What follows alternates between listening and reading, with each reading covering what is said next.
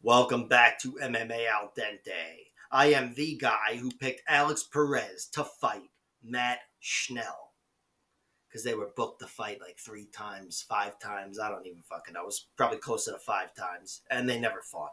But here they are on the same card. Schnell's also fighting on this card against Steve Erceg, and hopefully they both make it into the cage.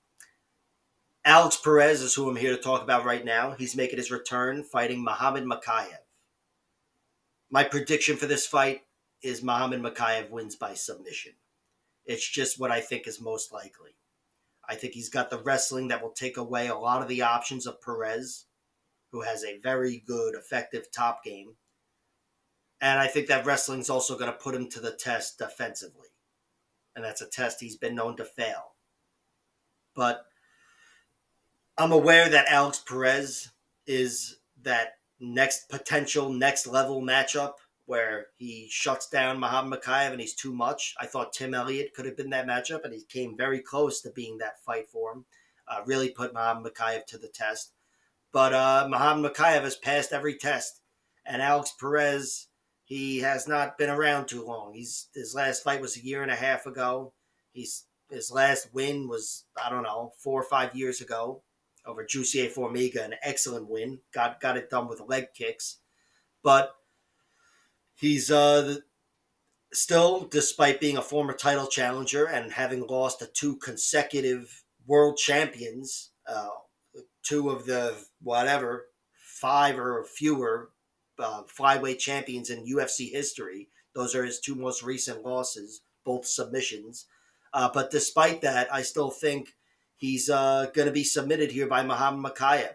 I think he's a vulnerable fighter, and I think Muhammad Mokaev is that skilled. He's got that wrestling, which will be there for him, and he's also got composure way beyond his years, where we've seen him tested. Jafel Filio put his knee at a horrible angle. It looked like that thing was fucked, and he didn't tap, and he forced a tap not long after that, within the same round. So that alone shows you a lot about Muhammad Mokaev. I mean, it was on in round 3 there, and he took everything Jafel Filio had, and he took his soul after that. I got a little dramatic there, but he finished him. And against Tim Elliott, he was really up against it. I thought he was down 2 rounds potentially against Tim Elliott. Tim Elliott, who was all over him, and when he was all over Tim Elliott was still all over him, striking well from the bottom and working submissions. But in the end, Muhammad Mokaev kept himself safe and then capitalized on a Tim Elliott mistake, flattened him on his back as Tim was going for a guillotine, and eventually put him away when he needed to. He absolutely needed to. Gun to his head, might have been down round 3, and again, he got it done. So he's passed every test, and a lot of that is attributable to the fact that he's got 23 amateur fights, and he's 23-0. And I think nothing. I don't think any curveball is really going to catch him by surprise. I don't think there's anything he hasn't felt. The body shot going the wrong way, the fucking kick, whatever. He's going to be able to handle it all, and I think he's going to bully Alex Perez. Perez has only been submitted by very good fighters, aside from the first guy that beat him, but that was over a decade ago. Since then, it's only been UFC-level fighters. Adam Antolin, who I don't think ever fought in the UFC, but certainly could have. He was on The Ultimate Fighter, and he beat Casey Kenny by a split decision on the Contender Series. And then he lost to Jared Papazian as well in his next fight after Adam Antolin, I believe. And then he lost twice to Davison Figueiredo and Alexandre Pantoja. Those are the 4 guys to submit him in recent years, in the last 10 years, let's say.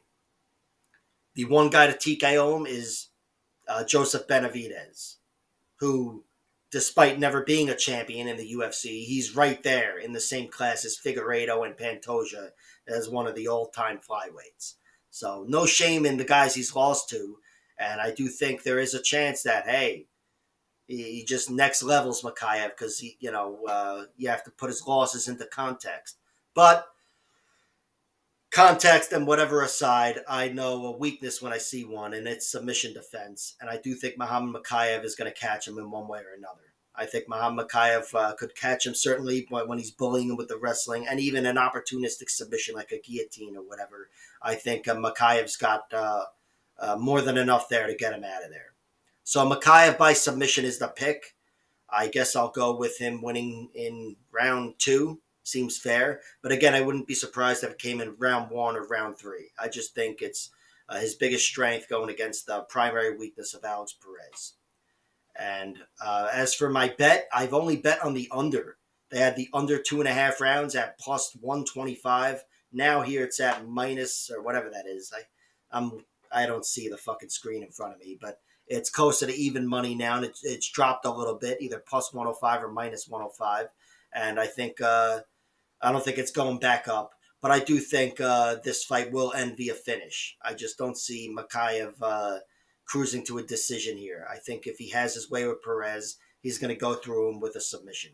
And you know what? On the flip side, if Alex Perez goes through Muhammad Mokaev, I think it's not going to be taking him down and outpointing him. I think it's going to be where he finds a weakness and exploits it. And even then, a finish is more likely. So that's the only bet as of now with no props available. Of course, once the props drop, I'll be looking for Mokaev by submission. But I hope it's a good fight. And I do want to see Alex Perez test Muhammad Mokaev. I want to see him really test him. And I'm hoping to see that next level fight. Maybe this is it. What do I know? Like, share, subscribe, all that horse shit. And check out my other videos.